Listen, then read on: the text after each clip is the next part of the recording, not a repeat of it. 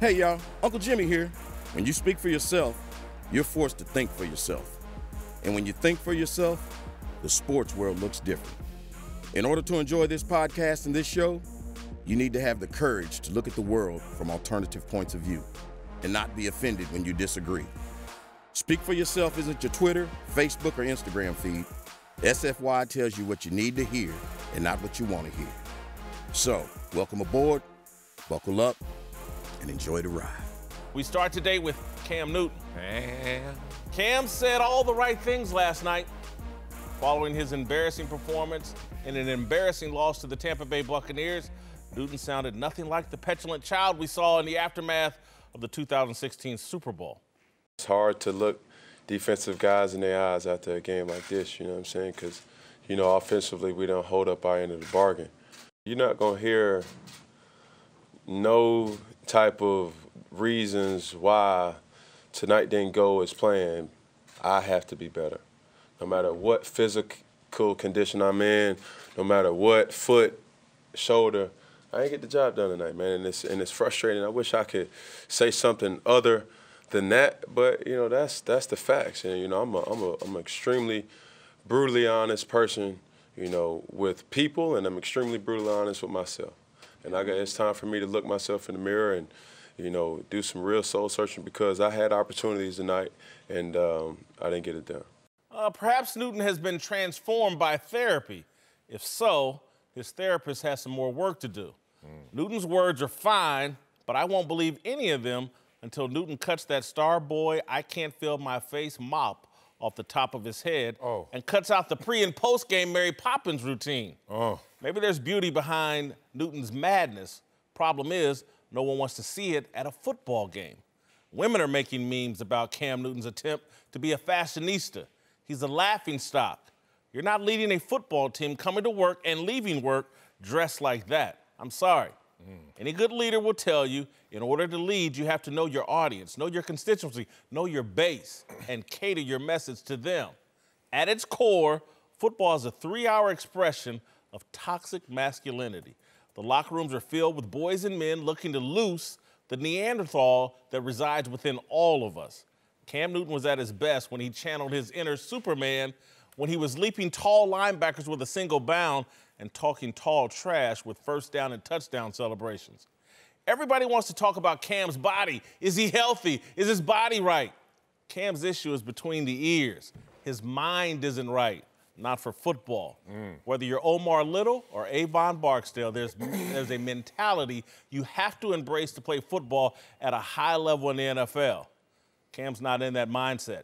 He's distracted or bored, or the game is no longer fun to him. It's probably all three. At age 30, and after suffering several injuries, Cam is being asked to play the game from the pocket. For someone with Cam's physical gifts, that's a tedious, boring endeavor.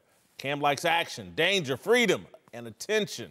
The way Tom Brady plays the game is no fun for Cam. The Brady way relies on routine, discipline, precision, efficiency, and order. Cam's Starboy hairstyle has to be maintained. You have to give that thought and energy. Tom Brady and Drew Brees aren't wasting time during the week thinking about their hair. On game days, they're not standing in front of their locker stall, untying and tying a Mary Poppins scarf around their head. It's a waste. It's a handful of NFL and NBA players who seek attention by trolling us with their fashion choices and appearance. They're Dennis Rodman lights. They want the world to know they're still wrestling with their identity. It's not remotely unusual for people in their 20s and 30s to still be working through those issues. Most of us just don't do it at work. We do it amongst our friends and family in our personal lives. We play a role at work. Now that he can't roam free, Cam doesn't like the role of NFL quarterback. It's too restrictive. It's hiding the beauty behind his madness. Well, no, Cam is serious about football again when he cuts the hair and returns the scarves to Aunt your mama. All right, joining the desk now are Fox Sports NFL analyst T.J. Houshmandzadeh and LeVar Arrington. What? Marcellus, start with you. Is Cam's hair in outrageous fashion proof he's not serious about being a franchise quarterback? I throw a question back at you, big dog. Don't take you that much time to get that right, huh? Not at all. That thing crispy, though. That thing crispy.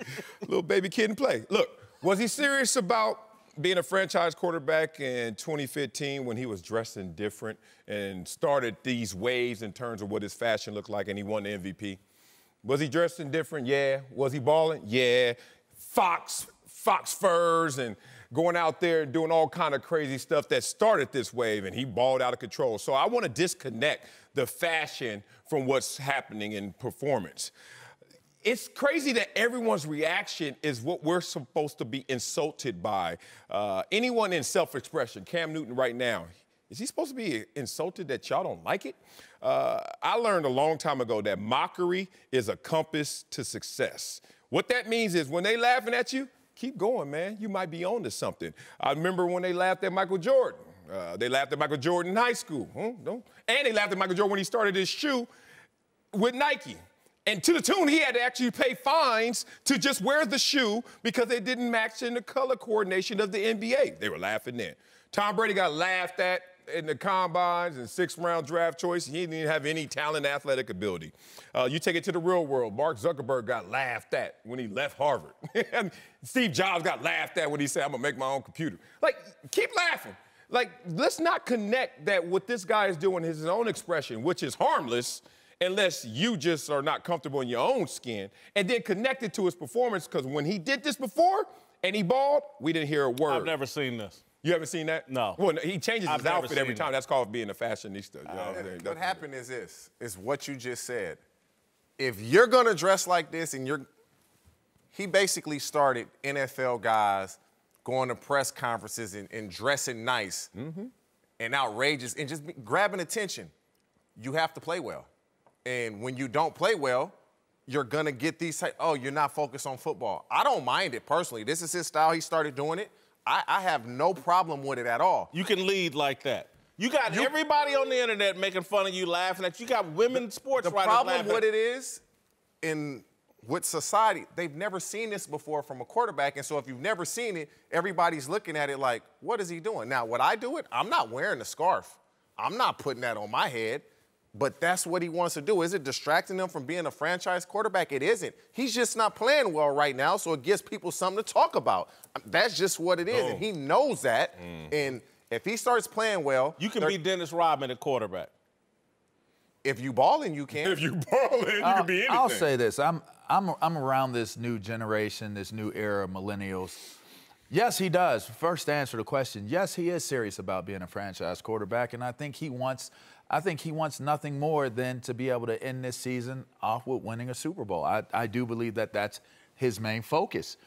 But when you look at the other things that he's doing, well, he's dealing with that generation of young men. He's putting on the fashion. He's out there in the 7-on-7 world. He's around this all the time.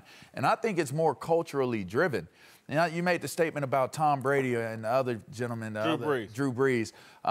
They 100% put as much effort and time into what it is they're going to wear. It just doesn't come across the same exact way. It's not if you look at, take 2 seconds and look at what Tom Brady is wearing when he's in them press conferences. It is probably at least $5,000 this, $6,000 that, and it's usually brands that he represents. And he's a high-end guy and a high-end billboard for those guys. So they do take very, very much thought into what it is that they're doing. I just think that when you look at what Cam is doing, I think it's very much in the realm of it does push the envelope. It's very very colorful. It's very expressionary, and sometimes I think, and this is just me, I think older generations, a lot of times, like you'll hear older guys, the one thing I'm okay with, keep your pants pulled up. but as far as just saying, okay, well, he has a bonnet on his head as an old head, you sit there and say, man, that's weird. Oh, this is what young people are doing. That's you weird. at a high school. Are there guys showing up, they're wearing bonnets on your football team? Young people Are they these wearing days, bonnets on your football team? They do a lot. They do a lot. Let me tell you something. Fashion-wise, but you'll see it. But you will see it. Started that. I saw the first one I saw with that. Yeah, it's coming. And that's the point. But you know what's crazy? crazy? What's crazy about this is, it's what he wants to do. For us to even put the restrictions on there and say you can't lead. I remember there was a time where people questioned if Steve Young could really take over the 49ers. Why? Because he was a cerebral guy. He was a thinker. You ever been around Steve Young, you know we about to leave this planet for a minute in terms of conversation and depth. And people question that. Like, you can lead any type of way as long as the performance is what dictates it. You don't have to change. That's the problem. No, it's not a problem. Stop that. That's a bad message to tell a kid. Oh, be yourself until that is not working in performance. No, then I'm you not have to saying change that's that? a problem. What I'm saying is the narrative is it's a problem. Okay, got you. Because when you wear the expressionary clothes and the colors, it's perceived as, he putting all this time into this instead of football. But it's a misperception, and this is crazy. This is the worst misperception. That the players can't take advantage of their brand, enhance their brand, when the NFL's priority is protection of its brand and its shield. So a league is not supposed to leave any stones unturned or any money on the table, but a player's supposed to. Look what happens when he does this. Russell Westbrook has a line at Barney's in New York. Look what happens when you talk about winning. Go ahead. He ain't I'm not winning. trying to cut you off. Winning in what? A championship or winning in life and winning in the game? Is he a Hall of Famer? That's not winning? Yeah, he's not winning games. There are people who have won championships and are lesser than a Russell Westbrook, so I don't even want to get into that conversation. We can have it. Dion is one of the most colorful dressing dudes when he played the game. Did he play quarterback? A lot of people. No, Did he he play did not. quarterback? He did not. This I will is say a that. quarterback, and look, man, my overall point here, I'm telling you, Cam's bored. They got him on the field and stay in the pocket, Cam. Again, when you have all those physical gifts and they put them restrictions, no, we want you to play the game the way Tom Brady does. And he's trying, but it's not his style. Everything he's showing you in terms of his fashion, in terms of everything, his hair, the whole thing, he's trying to tell you, I'm one of these guys that needs to be in the attention. I need diversity. I need to be free. Was he bored last year when he was 6-2? In the MVP conversation, wearing crazy stuff? It's a marathon, Marcellus. Yeah. It's a marathon. So and that's great that he was 6-2. Yeah. Did he get to 12-4 and into the postseason? He's lost, 8 straight games? It's been 4 straight games. He hasn't thrown a touchdown pass. And again, you're making my point when you bring up Steve Young. If we can question Steve Young about being cerebral, I can damn sure question a quarterback that's trying to lead a game that's built on this kind of toxic masculinity, showing up to the game and post-game press conferences dressed like Queen Elizabeth. Hold on. And I'm looking at female sports writers make this exact same point. He's turned himself into a laughingstock. That's not a great lane for a quarterback. That didn't happen to Jordan. It didn't happen to Brady. All these people you write out, Kobe Bryant, any of these people that are different, they're not laughingstocks. Cam Newton is driving into that laughingstock lane. He's bored. He's bored by the style of play he's having to play. Greatness at that quarterback position and just greatness in life is very boring and routine. And that boring and routine does not fit Cam's personality. He's a wide receiver. First of all, you actually make my point when I made the point about Steve Young. Those were the wrong questions to ask. They asked them, and they were proven wrong. Cam Newton has already proven them wrong. You already have seen him in the same marathon do these same things and pull up a great performance. So if he wears a sweater, he gonna ball? But if he just wears a nice little No. I'm not saying he changed the mindset has to change. And Cam's into extra. He wants to be extra. He's into extra stuff. He wants to run like a running back and celebrate like Superman and do all that. And they've taken it away from him. And so or injuries? Injuries is not they. Injuries, coaching, age, whatever has taken it away from him. You can see it in his personality. And again, the quarterback position at the money that they're paying, it's not a one-season, one-off thing. They want you to string that together for 5, 6, 7, 8, 9, 10, 15, 20 years. And again, I think everybody is so focused on brand and my platform, and they haven't factored in like, hey man, at these prices that the NFL's paying now, Dak's about to get $35 million a year. We don't care about your brand and this other platform. And who has the biggest brand as a football player? Tom Brady. No way. No. That's up for debate. It's Odell Beckham. It's Odell Beckham. No, I ain't say who's more famous. Yeah. Odell Beckham's brand is what? TB12 is what? TB12 getting paid by the NFL damn near. But it's what LeVar said. TB12 has synergy with football. I still think that. I feel like, and I'm just as old as you guys, so don't take offense to this. I'm older than you, but go ahead. I just feel like I'm listening to, like, this is an old man's conversation. It is. Thank you. It's an old man's conversation. Yes. So to an older generation of people, you make 100% sense. No. Right? Marcellus, not Marcellus. I LeVar. appreciate LeVar. that. That's a compliment. LeVar. You know what football is and the quarterback position is? It's an old man's game, and it's an old man's no, it position. ain't. It's Not anymore. 2.0. What? The position is changing just like the narrative Hey, man, is changing. when any of these guys that have changed the position, call me when they win 6 Super Bowls. Well, let me know. Let me know. You got to give it time. You got. Well, yeah, let me know. When it happens, I'll flip. Culturally speaking, look at, and I hate to, make it like where you're borderlining it, where we're talking about white and black, because I don't want it to turn into a racial situation. Because it's not. Guys like Baker Mayfield walk the same type of line where they may do their expressions in a different way. I just think that there's a disconnect between what the establishment of tradition represents in terms of now current day. Call me when Lamar Jackson walks into the press conference in a bonnet. Call me then. That's when I'll believe. But Cam didn't do that. Cam did not do that in his year one. Cam didn't do that in year one or year two. Lamar's in year 2. Right. Well, I'm just saying. Russell Wilson, what year is he in? Call me when he does it. I think because brands are so important and they mean so much now, and the exposure is so amazing with all of this new technology, guys are more progressive. They are way more progressive. I gotta get my Twitter off, bro. Stop. Because I'm just gonna tell you. We're having a conversation like in today's modern NFL locker rooms, there aren't guys that don't play for the Carolina Panthers going, did y'all see Cam? Oh, 100%. Yeah, and but what's new about that? That's Why you act like that's new? 100%. But then there's a whole bunch. When you saw the outfit, you didn't think that? But then there's a whole bunch of them taking pictures with Cam and they posting it like they in front of the airplane. It's almost with the bonnet. It's a deal where these guys take pictures together, getting on and off of the airplanes, different things swaps. like that. I ain't seen the No, bonnet. no, They do the bonnet Marcel, swap. They take. LeVar. You gonna call me Marcel? No. I'm saying Everybody, Marcel. you dropping them bombs on their head. That's what I'm saying. You your boy. How many people y'all think in the locker room when they saw him? Boy, what you got on today? They giving. We did that when I played. Right, that's what I'm saying. So when you had a 20 the button guys suit on the team, Marcellus and But they they're getting also on him guys about what he wears. They also compete to be best dressed, and a lot of guys these days really take pride. He's not winning. And take. I think Now, it's up best for dress debate. is subjective, right? Yeah, That's I think it's very up for subjective. debate. Y'all Yes, gotta absolutely. understand. First of all, we've moved in so many places, but let's go back to the quarterback position, how it's evolved. Yeah. Sure. Highest paid quarterback is Russell Wilson. That's a 2.0 under 6 foot quarterback. You saying the game ain't changed, the position hasn't changed? Not only has the position changed in X and O's and demands, but even the culture of the position. You can express yourself in many different ways. I remember, this is a parallel to me.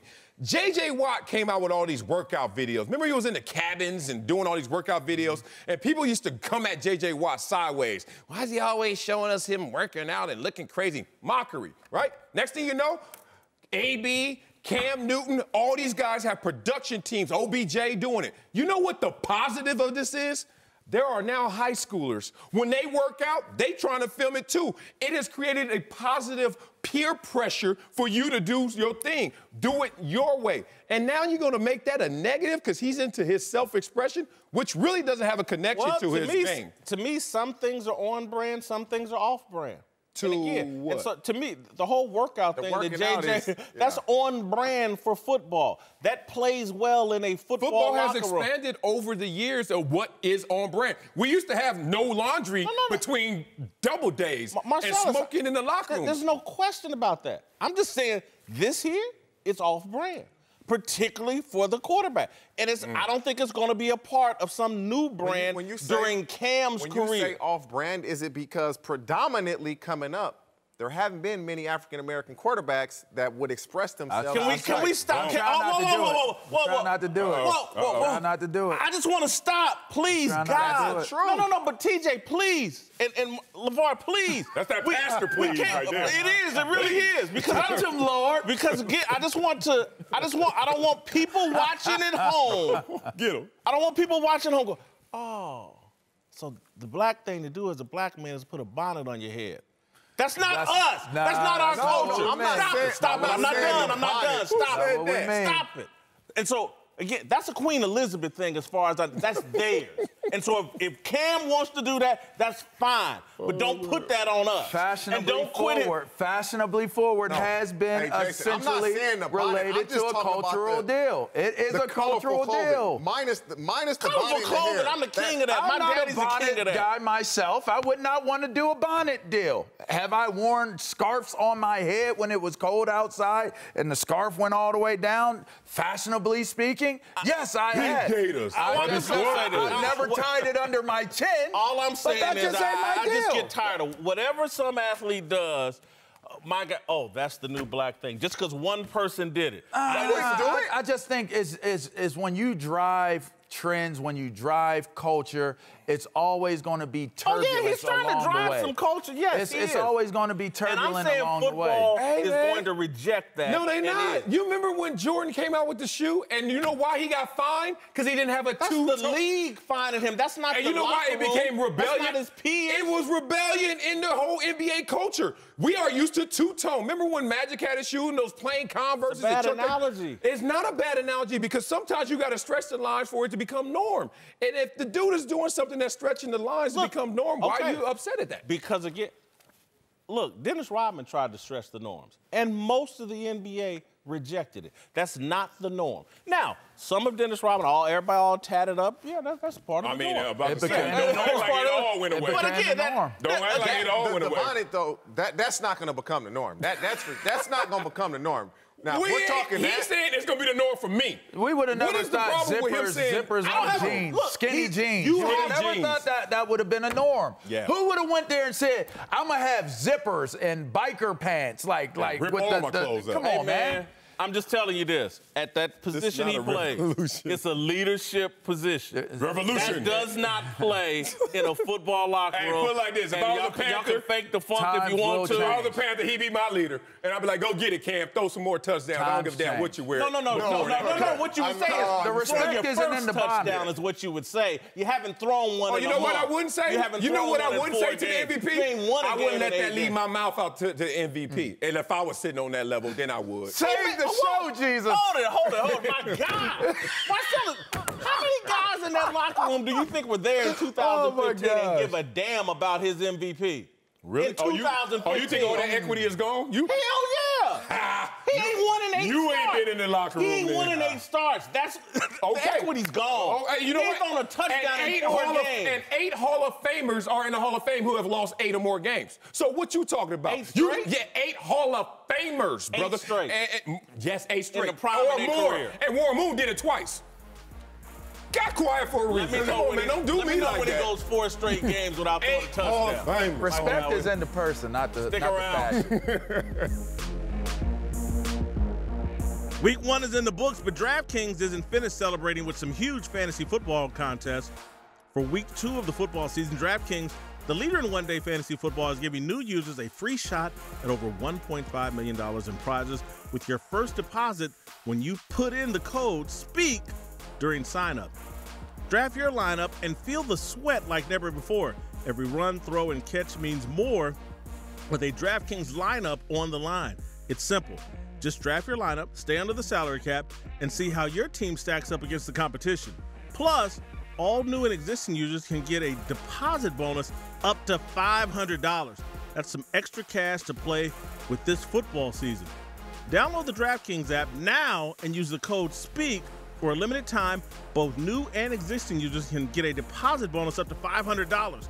New users, don't forget to enter the code SPEAK, that's S-P-E-A-K, to get a free shot at over $1.5 million in prizes with your first deposit. That's code SPEAK, only at DraftKings.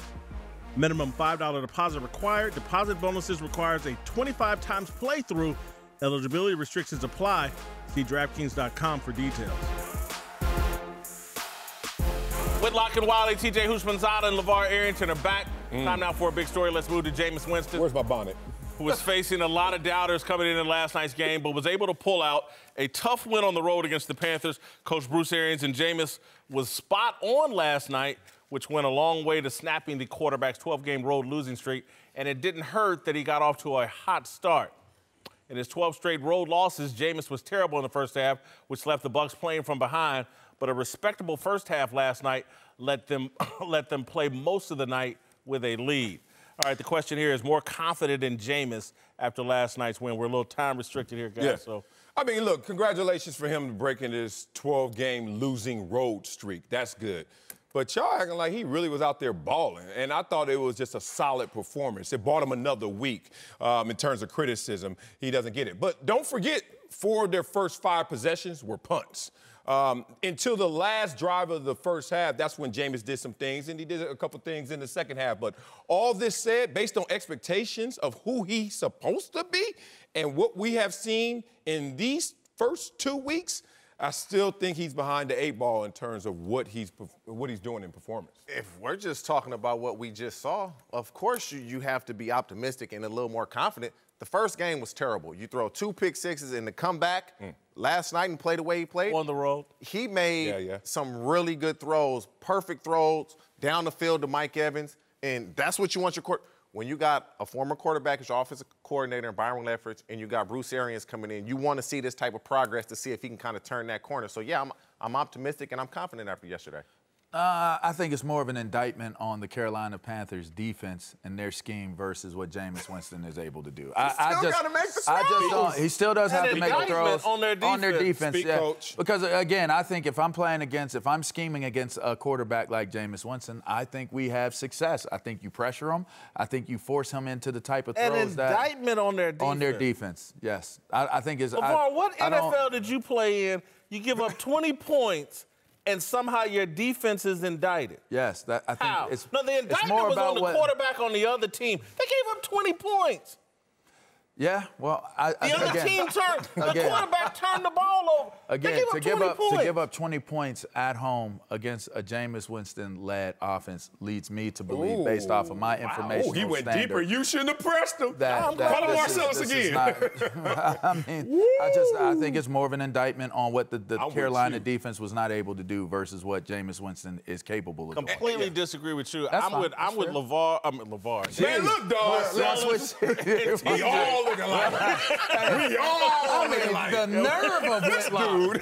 I'm with Marcellus and TJ in terms of like, it was all right. It's all right. It was all right. Well, like 5 odds. And look, he threw a ball over the middle that I can't remember the receiver's name. It hit him in the back of the end zone, went through his hands. It would have stretched it to a Perriman, which would have stretched it to a 2-score lead. Yep. And then I would have been on board with like, oh, he put 27 points on the board on the road. And that was a good throw. throw. Won. It was a good throw. But overall, look, man, Carolina was, a yard away from winning that game? Yep. When they didn't play all that well. And so this buys, again, I think it was TJ said, buys him another week. I said that. Yeah. The other guy that looked the same. Marcellus buys him another week. But that's about it. Can I say this? Yeah. My favorite sport is track. Why? Because it's black or white. I'm better than you. I'm faster than you. I don't want to hear about your team, your philosophy, your coaching, your resources. It's just binary. If we're going to give him a binary assessment, that's not great. That's not good, actually. Think about it. His coach even told on himself, Bruce Arians, by saying, you know what we saw out of Jameis? Which is some self-esteem assessment. He was spot on. 16 of 25 with 1 touchdown is spot on. No way. What? It's a step in the right direction. But that's what I'm saying. I'm not built to hear these confidence-building assessments. You ask me a question, am I more confident? I'm like, damn, that ain't Jameis. If your quarterback throws 2 pick sixes tonight and then comebacks next week and win the game, you're going to say, okay, we moving forward. Game, I want to win the game. Yeah. I'm trying to build the program and win the game. Right. That doesn't necessarily answer if it is a long-term solution. So when you just won, they're 0-2. Yeah, I know. When Pasadena High School dropped 40 points on y'all. 41. That's an indictment on me. Oh, it was? Okay. Yes. I just asked everybody. I got you, LeVar. Given this performance or these 2 performances, is this going to get him a contract extension? No. Hey guys, this is Jason Whitlock from Speak for Yourself. Are you ready for what's ahead? You can't always predict the future, but you can game plan for it. Generations of families and businesses have harnessed the power of Pacific to help them reach their unique goals. Whether you need to save enough money to meet your needs, ensure your family is protected, or make sure you don't run out of money, Pacific Life has a variety of financial solutions that can help. Pacific Life counts more than half of the 100 largest U.S. companies as its clients and has been named one of the 2019 world's most ethical companies by the Ethisphere Institute. Protecting what matters most to people for 150 years and counting? That's the power of Pacific. Ask a financial professional about how Pacific Life can help you game plan for the future, or visit pacificlife.com. TJ Houshmandzadeh is back. We're joined now by Super Bowl champion Brady Papinga. Oh, you got his name right. All right, let's move to San Francisco, Wonder why. where the 49ers were able to eke out a win over the Bucs last night, despite an ugly despite an ugly performance of Jimmy Garoppolo. Jimmy G-String was the golden boy when he first arrived in the Bay Area, but after missing most of the last year and struggling to start this year, Niners general manager John Lynch isn't exactly giving Jimmy a vote of confidence. I can tell you we do think very highly of Nick Mullins. We think very highly of C.J. Beathard as well. But we've got a lot of belief in Jimmy Garoppolo. And Jimmy's our quarterback. And was it perfect the other day? No. But he brings a lot to the table. And our team has a lot of belief in him. And we certainly do. We're working hard to try to go out there and be cleaner as a team. And Jimmy is as well. He is our quarterback right now. And we're very happy that that's the case. Right now is the key word there, and they're playing the Bengals this week. The Bengals look very good against Seattle, in my opinion. This is a make-or-break weekend for Jimmy G. I won't go that far, make a break, but hearing right now is the kiss of death. That's as guaranteed as death and taxes. When you hear that, and they say that publicly, trust me, privately, they're talking about trades, demotions, cutting you.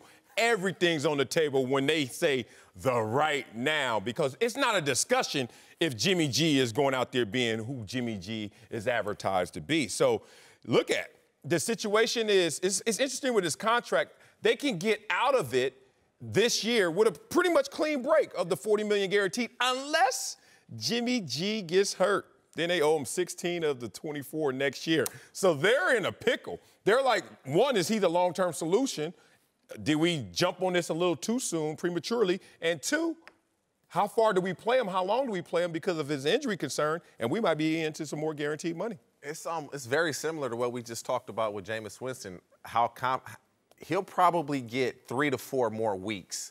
And if he doesn't perform, when you say we think really highly of Nick Mullins, we think highly of C.J. Beathard, and then you hit him with, he's our quarterback right now. Once you say that, boom, it's Jimmy G.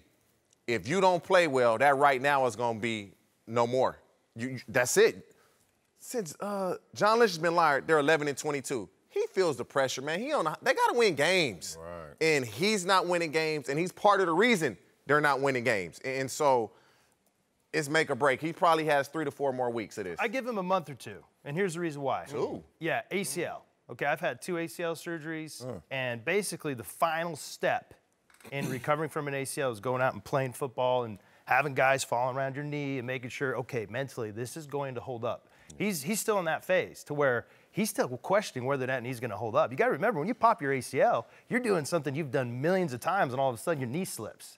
So he's in that state of mind right now, and it's going to take a good month or two for him to get out of that funk and fully be himself to where he's not worrying about that knee. At that point, they're going to give him that long? They have to, because they will not get a good assessment, because the worst-case scenario for the 49ers is that they get impatient, they bench him, they cut him after the season, all of a sudden some other team picks him up and he dominates. And then the 49ers are looking for a quarterback, and they're like, wait, we just had him under contract. So you got to give him every opportunity to show that he's the guy. Brady, you got to give him a couple months. Brady, I think you make a great point, but I also think it's a point that, like, John Lynch played this game and Kyle Shanahan's been around the game forever.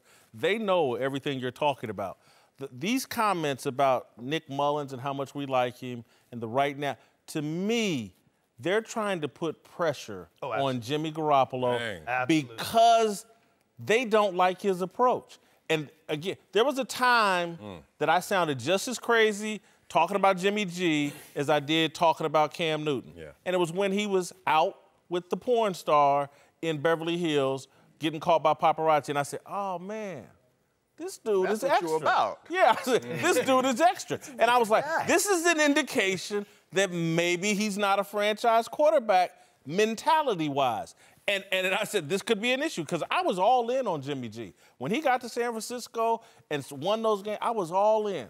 When that dude popped up with the porn star, I was like, his mentality's not right. And when I hear John Lynch, I hear like, oh, we need to put some pressure on this dude because his approach isn't right. They know he's struggling trying to come back from a knee.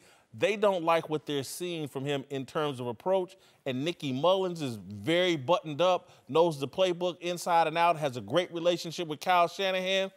They don't like this guy's approach. And that's what you do, though. I was going to say, that's what you do, is you build a culture competition, and the best way to do it, because everybody's on social media following the news clippings about what the GM's saying about you, is you talk about somebody that could potentially But there's no take their cultural competition when one guy is making $100-something million and the next guy's making $800,000. Not a culture. But you brought it up, Marcellus. His contract after this year is done. So after this year, it's year to year. Let's see what happens. So this is like the perfect time. And you give him 2 months, you're going to owe him $16 million, as Marcellus.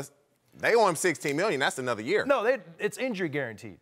So basically, he has to be injured or severely enough to where he can ever play football. But what Whitlock was talking about, it's not a real likely. I'm with you, Whitlock, guarantee. but the distinction between a Cam Newton and Jimmy G is the equity. Like I'm talking to an MVP and I'm talking to a guy who maybe we gave money too soon to. So there's a little distinction there. What's more interesting than what was said is who it was said to.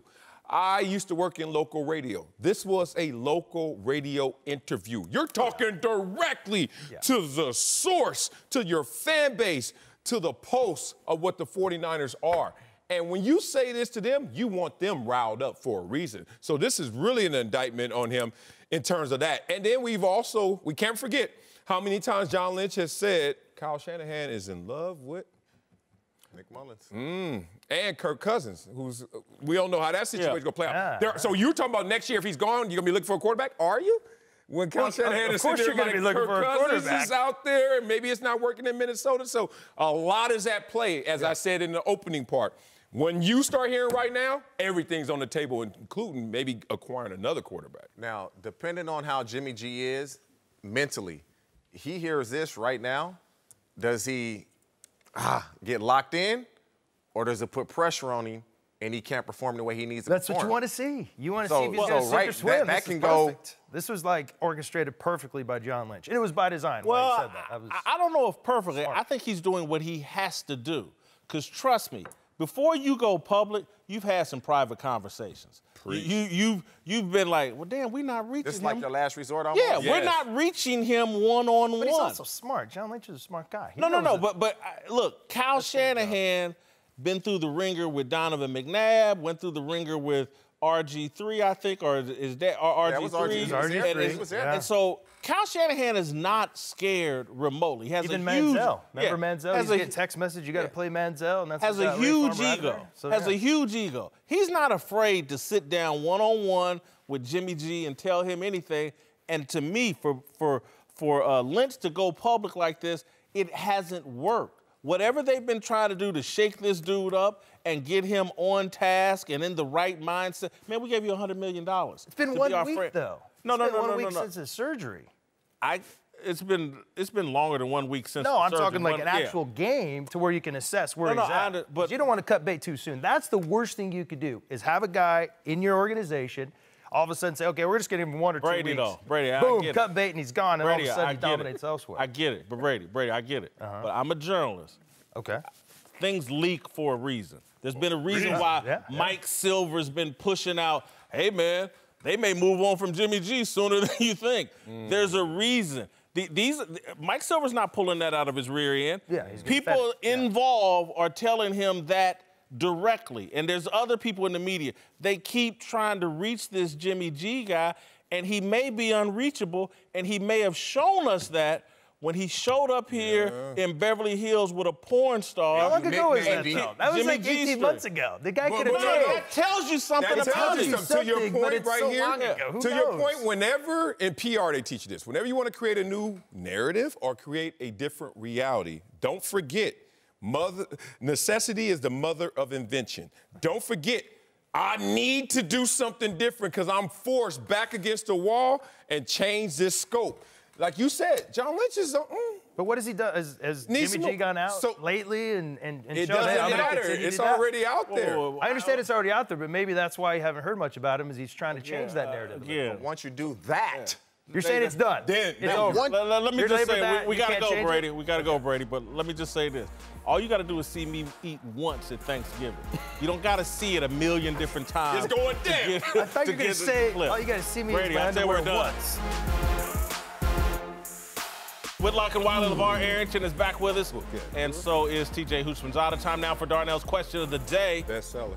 Darnell, take it away. Yes, sir. Let's move to Antonio Brown, who reportedly will not be placed on the commissioner's exempt list and is likely to play this Sunday against the Dolphins. AB has been practicing with the Patriots all week, even working out at the TB12 facility with Tom Brady's guy, Alex Guerrero. But it's still unclear how exactly he'll fit into the offense. Got to ask you guys, what do you expect out of AB this week? Not a whole lot. They won't need much from him in Miami. Bill Belichick's going to take it easy on his guy, Brian Flores. So, I see 2 or 3 catches. And 2 or 3? 2 or 3 catches. Are you playing or AB? AB. You better get that boy for like don't 5 need him. catches. It doesn't matter if they need him. They run the short intermediate game better than any team in this league. And you talk about crossing routes, you're always going to be open. Look what Pittsburgh was trying to do out there. Play man against that, you done. Try to play zone, he's going to pick you apart. It's like he's going to get 5 catches, 80 yards. Look, Moss, first game, I think it was 9 for 183. It won't be that. Moss was all there for all the training camp. Yeah, exactly. It won't be that. But I think 5 for 80-some yards. I got 3 for 47. Ooh. I don't expect a lot. I'm probably in the 3 to 4 catches, 50 to 60 yards. And the reason is, number one, they're going to blow Miami out. He shouldn't play a lot. Number two is, if this offense is as sophisticated as been reported over the years, he doesn't know the whole offense, so he's going to be in bits and pieces of the game. The targets are not going to be there. That's what's in. Somebody has to take a back seat in this offense. And AB is going to have to tread lightly. Even if he gets 1 catch, he's not going to like it, but he's going to have to put on a smiley face like he's okay with it. Yeah, Been there. I don't think that they're going to use him very much. I think that they're really going to take care of this situation. I don't think they're going to just thrust him into a situation where he can fail, which makes them look like failures. So I don't expect much. I think it'd be a moderate look. It could be. Put a number on it, Coach. I'll give him, maybe 3 or 4. 3 or 4 is safe. He's not going to get a heavy workload, and I'm not even sure he'll get very many reps. I like that in the point game. because of no preseason, Yes, not a lot I of don't football activity because all of the issues and Are distractions. you coming down, Marcel? No, Are you coming down? It's called 5 for 80. Oh, you 5 still for say- 80. you still say it for That's 5. low for him. That's 5 for 80. How many targets he going to get? 5. Oh, okay. They ain't trying to force it on him. They ain't going to try to force it. I've been back to Wally's. The reason why is, if you remember last week, I guaranteed Pittsburgh was going to beat New England. Yes, you did. I don't know why, but you 3 guys. look at this pretty Where my bottle at? Where This ain't water, baby. This ain't water, baby. I'll take you to dinner tonight. Don't worry about Yes. it. Yes. How are you, girl? And can we get another one? Antonio gets more than 40 yards? No. How about y'all give me one for telling you last night that Tampa Bay was going to win? Well, he did. Hey, he did. But that's you on didn't bet it, Fox. though. That's on Fox in the Super 6. That ain't got nothing to do with me. That's Terry Bradshaw's money. Hell yeah, Bradshaw money. That ain't got nothing to do with my casa. Anyway, I Gracias. paid up. Have Thank you had Thank Casa you. I've Donuts never before? had it. Never had it. Oh, it's going to change your life. All right, You don't drink okay. those. I don't drink. My wife will drink. It's your boy. You already know. Guess what, football fans? Odell Beckham Jr. has found something new to whine about. Back at it Greg again. Williams tried to hurt it, OBJ. Williams, of course, is the longtime NFL defensive coordinator who previously worked for the Cleveland Browns, but now is the DC of the New York Jets, Cleveland's opponent this Sunday. OBJ says his new Cleveland teammates told him that Williams instructed the Browns to hurt at him in a 2017 preseason game. Here's video of a Cleveland defensive back making a routine tackle on OBJ. In that game, and OBJ reacting like he was a victim of a terrorist attack. And here's OBJ whining about it yesterday. I had players on this team telling me that that's what he was telling them to do, take me out of the game, and it's preseason. So you just know who he is. Just the man. That's the man calling the plays. I had people who were here when he was here telling us, if you get a chance, take a shot at him. If you can, hurt him. I guarantee he's gonna leave the game hurt. and stuff like that. Greg Williams tried to hurt it, did OBJ. Oh, God. Football is not a sport for whiners. Hell, sports aren't for whiners. They're not for perpetual victims. OBJ's victimhood energy is toxic for a team. It's great that OBJ is a productive individual performer. He's still bad for your football culture. I'm not sure if OBJ understands the culture of football. Greg Williams, like a lot of football people, thinks OBJ is mentally weak. They think he'll tap out, just like he did in that 2017 preseason game when a defensive back made a routine hard hit on OBJ's leg. Football isn't quite like boxing or mixed martial arts, but football is a game of submission, or as Max Kellerman likes to say, an imposition of will. You try to impose your will on another man through brute force. Greg Williams isn't unique. He was made the scapegoat of New Orleans Bounty Gate scandal because the league needed to publicly push back against football's inherent culture of physical submission by any means necessary. OBJ is unique. He's loud, shameless, a whiner in a sport that has little respect for such behavior. OBJ wakes up every day looking to be made a victim. His mindset is problematic for a football team. Hell, it's a problem for a volleyball team. OBJ is best suited for an individual sport like tennis. He's more John McEnroe than Jerry Rice. All right, guys, Marcellus, get us started. Is Odell's constant whining a problem for the Browns? All right, let me first defend Odell before I offend the same Odell. But first, let's defend him. We have to acknowledge in situations like this, which are provoked moments, you're facing a team that has their defensive coordinator, Greg Williams. You're actually provoked to have these comments, not necessarily every single word, but the conversation goes towards, you know what he's been through, you know who he is, you know what about Bounty Gate, et cetera. So you're provoked in that moment, and you have to acknowledge that, and we have to know the difference between a comment and a complaint, a comment and whining, because without context, they can look the same. Now, let me offend him. Every time I heard Bounty Gate going down and people talking about it, I was like, do y'all understand that when someone says go out there and hurt someone, that's redundant to my intentions. It's redundant to my intentions. Not a single play ever did I play football on the defensive side. I didn't try to hurt you. I didn't say injure.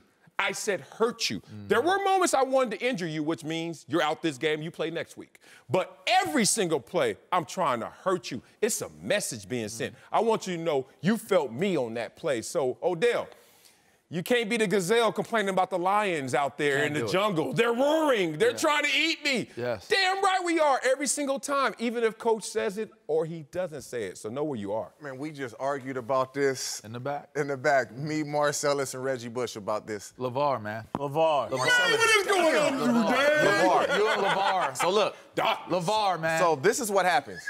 It was a preseason game when it happened by a Greg Williams coach player. You like, damn, you really gonna hit me like this in a preseason game? It's a If I'm out there, I'm a starter. You out there, you a starter. We on the team. Yeah. Why you hit me like this in the preseason? So he looks back on that play, and so now what he's doing is he's just letting the refs in the NFL know, bro, watch him, please. Don't let them hurt at me, please. Anything to get an advantage. Right. Is it whining? Or is it just, look, the last time I played against this guy's defense, in a preseason game, I got hurt. I'm not trying to get hurt in a regular season game. Everything that comes out of OBJ's mouth is a complaint, man. Everything. Could he just come out one day and just say, you know what? I can't wait for this competition this week. I'm going to man up and go out here and compete. And I'm gonna he going to ball. I expect him to have a great game on I'm not going to make it about Greg Williams because it's about if his whining is a problem. But just super quickly about Greg Williams. I played on defenses with Greg Williams in Washington. And Greg Williams is a very animated and very, like, if you want to talk potty mouth, I played for two of the most potty mouth dudes ever in the history of the game. Matter of fact, three. Ray Rhodes. Oh, Ray Rhodes, Lord. And Greg Williams. I said, and this tells you all you need to know if you know the history of this game. Greg Williams' mouth is worse than Ray Bob's mouth. That's all right? crazy. That's crazy. Dale Lindsey is probably 1B. I played with Dale. He's 1B to Ray Bob being 1A. Ray Rhodes, And so, anyways, Is the whining going to become a problem? It will become an issue in that locker room if this team continues on the trajectory they're on right now. If they're winning, people will tolerate the star of the team. Whine about when you're winning. They'll tolerate. He'll find a reason. They'll tolerate it. It's not received as whining. It's the same exact word. They'll tolerate it because it's almost like, you know, it's like a fly buzzing in your face versus a yellow jacket, right? If a yellow jacket is in your face, you're going to get that thing out of your face. If it's a fly, you're just going to swat it away like, it's not that big of a deal. If they're winning, it's just a fly deal. Like, it's just OBJ. No, all this whining just don't work in football. Y'all three married, and all three of y'all are winning. But y'all know there's some complaining going on, too. Every day. And y'all winning. So winning don't fix whining. If somebody's a whiner, they're going to find a reason to whine. That's true. And that's But we know how to compartmentalize. Now, put it if where it he's belongs. winning individually within the team concept of them winning, it works out. No whining. Because it becomes, he has to. Now he's going to have to be winning individually. Is your wife winning, TJ? Don't do that. Don't do that. She's winning. She better say she's winning. And she finds reasons to. Oh, you're right. You're right. You're right. Oh, me too. You're right. You're right. She ain't the only one. It takes two to tango. I be complaining. Don't let none of this fool you. I be in the house tripping. But it still fits the fabric. It still fits the fabric of your home makeup, That complaining fits. You learn how to communicate through it. Yeah. I agree. At home, you expect it. But if you're losing, well, football is your home. Yeah, that's our home. Being in the Cleveland Browns, those are right. So, right. But if you're losing, not complaining, like if I'm having a bad week and my wife is complaining at me, it's a different approach to it. Like I don't have the patience, I don't have the reserve built up to deal with that complaining. So I have to remove myself from it. So if Odell is doing it and it's a bad week, right? You're looking at it from that perspective. It's going to be a problem. I don't want to hear you complaining if we struggling. I'm fighting for my job. If you struggling and you complaining, I don't want to hear you. You know what happens when you care about your you watch. hear complaints and we struggling? Yeah. Team meeting, players only. Yeah. And if we don't, if that doesn't save us, there you go. we gonna start shooting each other out. Right, but That's if you what winning, happens. we good. Oh, good. man, Okay. OBJ, it's cool, man. good. We got your back. But let's don't act like we all don't have friends or a former friend that's like, oh, I know what I'm getting. Oh, he's going to be at the club. I know what I'm getting. I'm going to hear blah, blah, blah. This, and that. He ain't gonna put it in on the tab. Again, and so there's, again, You know who you are. I can think of a guy on my college football team. I'm not going to call his name. Charles. But everybody's like, damn, this dude just brings the energy down. He's always whining and complaining. He's this, that. His girl ain't treating him right. It was always something. Yeah. And it's like, damn, where's the positive energy at? Good point. And that's my OBJ. Because you find yourself catering to that type of personality. Yeah. 'Cause you know what you're gonna get. And that becomes a problem within a team. if we're not winning. If we're not winning. If we're winning, You can complain. Man, we can winning contain masks that. a lot of things. Everything. It will We can mask a contain lot. you being that way. But Yeah. if we're losing and we got to cater to you complaining about this, that, and the other, that's a problem. Okay, but that's a problem. LeVar, you're a coach. Yes. And players. Adversity is going to hit every team. I'm dealing with it every week. Every team. Yes. And if the leader, the biggest personality on your team, is a whiner, that spreads like poison. If again, because again, all these guys like attention. Everybody likes to some degree, wake up and read something about them in the paper. And if whining is the way to get into the paper. Here's what I'll say to that. In an environment where a leader becomes a complainer, another leader is given the opportunity and the ability to ascend being a leader. Culture war. He will lose his step. Odell, if he's a leader in that locker room, he will lose where he's the pedestal that he may be on. He removes himself from that if that's what happens. Yep. So somebody else gains. It doesn't spread like poison. What happens is somebody else is anointed. If TJ is our leader and for some reason he isn't leading the way that he's leading, and Marcellus, there you go. And that's why it doesn't spread like poison. Yeah. I think that but he effectively he takes himself out of that conversation. And you take yourself out of the conversation if you don't produce. And you multiply that when you don't produce and you complain. Sure. Because then it has to be in alignment to our team goals, right? Yes. So we ain't going to just protect. How quick can a narrative change if they go out here and run over The Jets. You already know Very how it quick. Very and quick. it's just 1 week, 1 game, and then the narrative will change. It'll be tough to change the narrative this week because the Jets are so damaged. And backup quarterback. Yeah, but that's what damages the quarterback. It's going to be hard to change it. But you're right. If they win, it'll be like the Bengals that would kid themselves if they could get away with Chad Johnson's antics. And it only bit them in the rear end in postseason every time. They would be more susceptible in New York to Odell being that way than in Cleveland because he hasn't been in Cleveland long enough to have that type of impact. Whitlock and Wiley, LeVar Arrington, and Brady Papinga are back. Let's move to this week's biggest matchup, where the Rams host the Saints Sunday in a rematch of last year's thrilling NFC Championship game.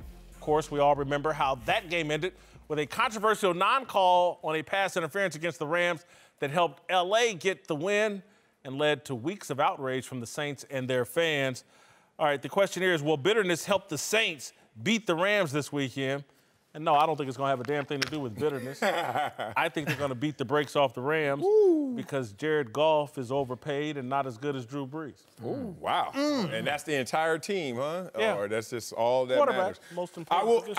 I will quote the great coach Joe White, my running backs coach at Columbia, who says, don't get bitter, get better. So when adversity hits, when something bad happens, you over there being preoccupied with that is not getting better. Let that go. So this is a situation I think when you look at what the Saints have been through, they held on to that a lot more than I thought that they should. I've been through a very difficult playoff loss in the Music City Miracle. And, Buffalo hasn't been the same since, brother.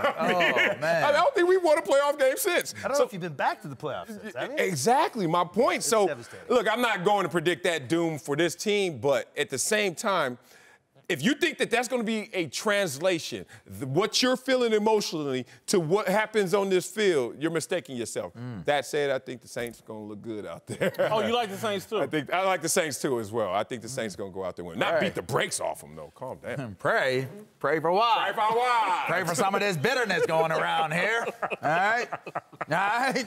Saints are going to win, and they are going to play with a little bit of bitterness in their hearts and in their minds. You know why? Because you're that close to getting another crown for the city of New Orleans. I think that they come in with a ton of motivation based off of that because they felt they were the better team. And they were able to get that last-second heroics last week. They're riding a high off of that. So now it's kind of like take the fact that, well, maybe we were supposed to lose this game, but we somehow, some way found a way to win it, all right? Now we're going up against a team that played in the Super Bowl. They took our spot. They punched their ticket over us over a fluke play. Let's make sure that we leave this game and not let them think that that game should have gone the way that it went outside of us. So, yeah, they'll be bitter about it. Because the reality is last year the Saints they were the best team in all of football. And they know that, hey, if we would have got into the Super Bowl, we're going to win the Super Bowl. And lo and behold, guess what? Where'd that fact come from? Yes. What you got on your sheet? Yeah, it's just Pray for some of this madness. Just a little breakdown. Just a little breakdown I'm telling you about right now. And I'm going to tell you right now that they're the best team in football right now. And so they're going to be motivated based off of last year for the reasons you mentioned that, hey, the Rams took our spot. They went there off of a fluke call. We're going to go prove it that was a fluke. And we're going to go bring it to them. Because I'm going to tell you, man, they are dangerous on offense. Their defense is good, but it's just that offense, man. Will y'all stop? Will y'all stop? Nightmare to defend. These stakes are not the same, so this revenge is not going to be a part of this. This isn't just 1 week with them. This is a whole. No, it ain't. Look, you lost an opportunity to go to the Super Bowl last year, and you're going to now redeem that while a week 2 win? But think about it. Think about it. That doesn't work. LeVar, hold on, man. LeVar, right. Hold on, Papinga. Listen to this. It doesn't equate. Understand this. Yes. If you can find motivation. Yeah.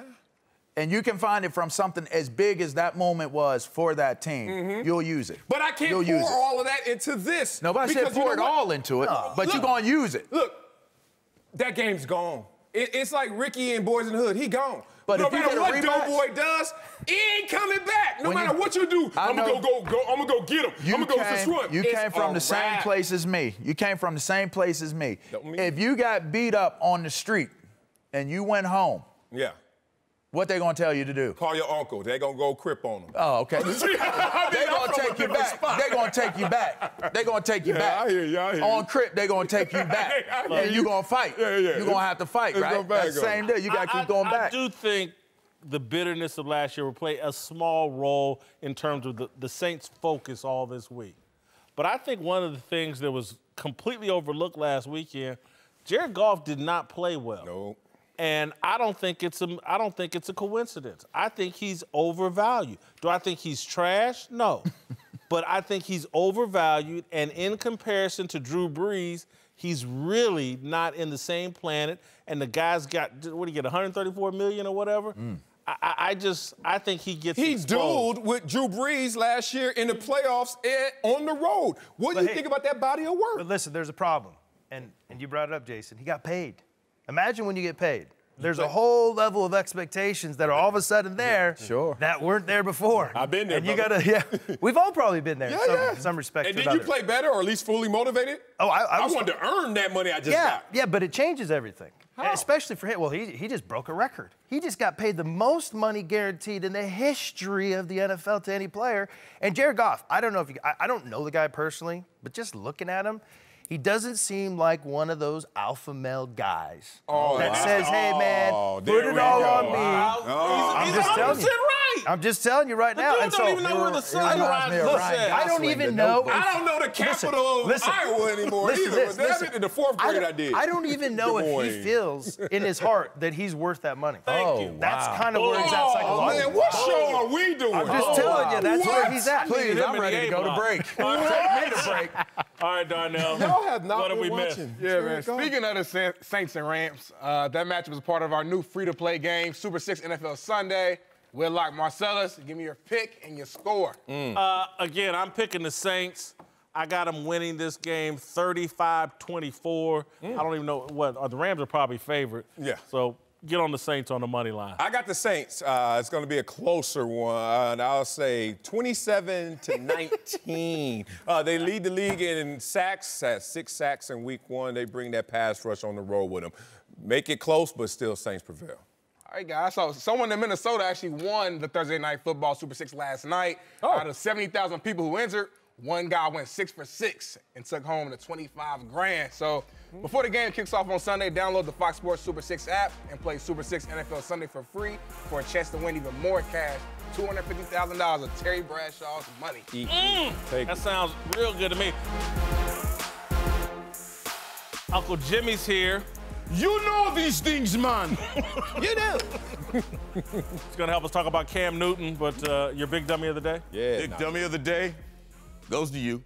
Yes. By the way, since we're getting big dummy, I'd like to introduce you to your co-host. This is Marcellus Wiley, and it's not LeVar Arrington, since you called him that 3 times today. How many times he do it? He did about 3 times. I just want to let him know who. I just want him to know who he's working with. Good. The man's name is Marcellus Cassius Wiley. All right, let's talk some Cam Newton, who struggled again last night in a loss to the Buccaneers. The Panthers are now 0-2 on the year, and Cam has pretty much been taking all the blame for their rocky start. Marcellus, do you think Ron Rivera is getting a pass because of Cam's struggles? I certainly can highlight one play where he's getting passed. So, yeah, that 1 yard to go to win the game. And they come out in a wide bunch with Cam Newton opposite doing a seal block. That's 100% times we're running sweep behind the bunch, and that's why there were 3 defenders just waiting for Christian McCaffrey in that play. It was a horrible play by design, assignment, alignment, execution, and philosophy. Come on, Ron Rivera, you know better than that. I didn't like the challenge you did late. All right, Uncle Jimmy, you got a take here on Cam? Yes, I do. Yeah, what? Right now, I need that cameraman right there to zoom into me. I need you to look at me and look at me good. Too many nachos, too many nachos. I am Cam Newton. Look at me. Right now, this is what Cam Newton is. Y'all used to think Cam Newton was Superman. Last night, Cam Newton looked a hot mess without an S on his chest. Superman. This is what Cam Newton's been reduced to. Chewed bubblegum? That's the boy's a Family Dollar superhero. The boy's, it's pitiful. The boy done been reduced to a mere mortal. The boy ain't got no more powers. Listen to me. Listen to me, Carolina Panthers. Listen to me good. Cam Newton ain't Superman. He's Clark Spent. Did you hear me, Marcellus? The boy spent. No, he ain't. I'm gonna tell y'all what. Right now, I believe the end zone is laced with kryptonite. Listen, it was 4th and 1 from the 2. Okay? I guarantee you, my nephew could have got that 1 yard. I had to throw a McRib up under the pile. It wouldn't have been too pretty, but we'd have got that damn first down. Oh, man. Let me ask you another question. How the hell Cam gonna look like the weekend on a weekday? And I'm gonna tell you, I hate to admit it, but you're right, nephew. There's some similarities between Cam Newton and Dennis Rodman. Hey, we laughed when he dyed his hair. Next thing you know, he getting married. We come out to the wedding pictures. He come out to live on wearing the dress. It wasn't so funny, was it? All I'm trying to tell y'all is, look here, just cause Cam show up dressing like Suge Avery from The Color Purple, ain't no damn excuse for him playing like her. So I'm gonna tell you this from The Color Purple, Cam. Until you score a touchdown, everything you do, you gonna fail. Hey, you are goofy. That's so true. good. He ain't scored a touchdown in 4 games, 4 straight games. Everything you do, you gonna fail, man. Oh, man. Yo, Anoche. All right, what costume is that, by the way? Who are you? Too many Nacho Libre. Nacho Ligres. You don't know. He just grabbed it. All right, listen. Yeah. I want to get to my approval job. rating for Cam. I'm going to get to my approval rating. It's taken a major hit. Major hit. Scout team Cam Newton. 7 points in job performance, all the way down to a 5. I'm taking some all-time greatness away. I mean, whoa. 8 straight Two games? Yeah, 8 straight down to a 14. Character, I'll stay the same. Authenticity, I think he's got a little identity crisis going on, so I'll drop him down to a 10 there. 46. We seem to have a lot of that going on. Yeah, exactly. All I do is drop the job performance because that wasn't a Cam Newton-like performance. But all-time greatness stays the same. I told you, 8 Hall of Famers have had 8-game losing streaks or more before. So he's still an all-star in my book because you don't disrespect the MVP like that. Internet has him at a dumpster fire, Marcellus. They don't like his clothes. They agree with me once again. Yeah, they're old I don't even internet. like the internet. Hey, somebody need to go to the gun show with me.